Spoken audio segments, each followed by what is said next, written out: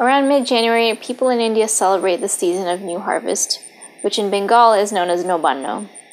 This season also marks the arrival of Nolen gur, so people take advantage of the abundance of rice, gur, and milk by making pitepuli, which are our traditional rice cakes.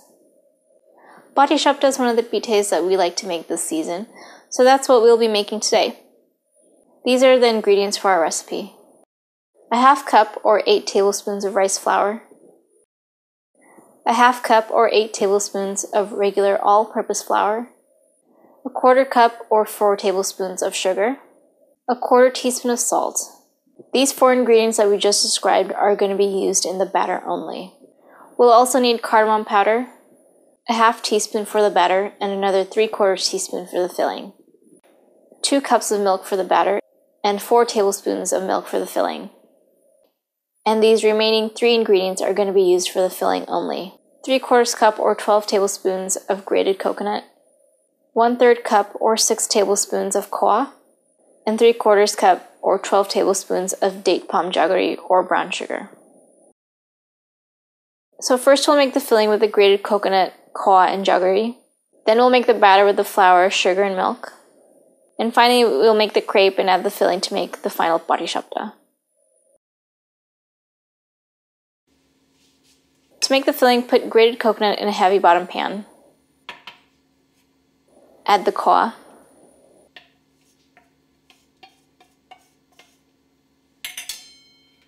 Add the jaggery, the cardamom powder, the milk, and mix that all together.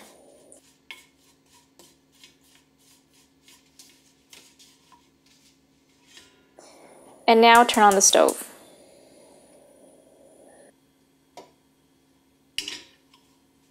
Slowly heat the pan and stir the mixture constantly. You might have to add more milk if the mixture becomes too thick.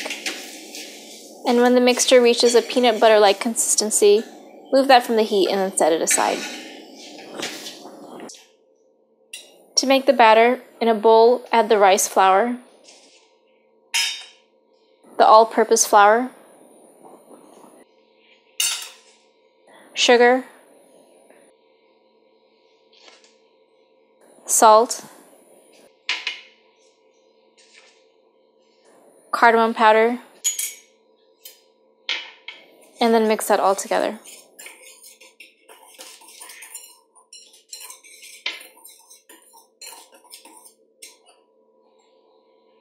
Now add the 2 cups of milk in small portions as you whisk constantly.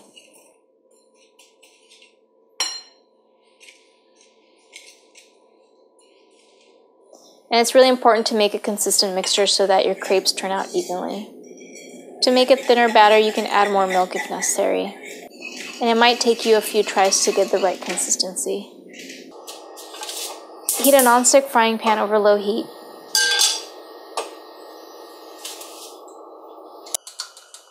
Add several drops of ghee, and we used a tiny piece of paper towel to spread the ghee around. Pour 1 ladleful of batter into the middle of the pan and let that batter spread around.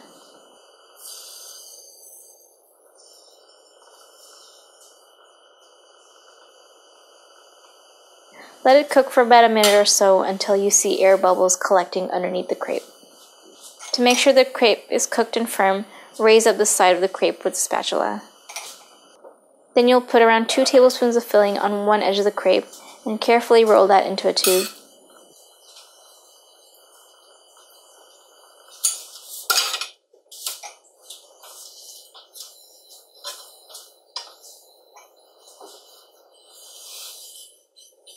Press the crepe gently for the filling to spread out.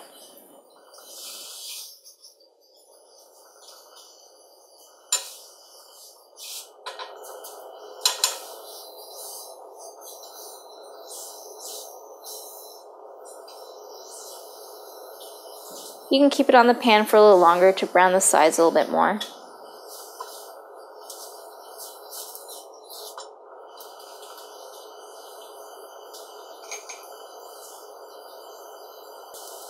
Then remove that from the heat and put it on a plate.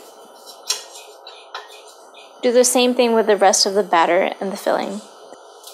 This takes about 45 minutes and makes around 8 to 10 patishaptas.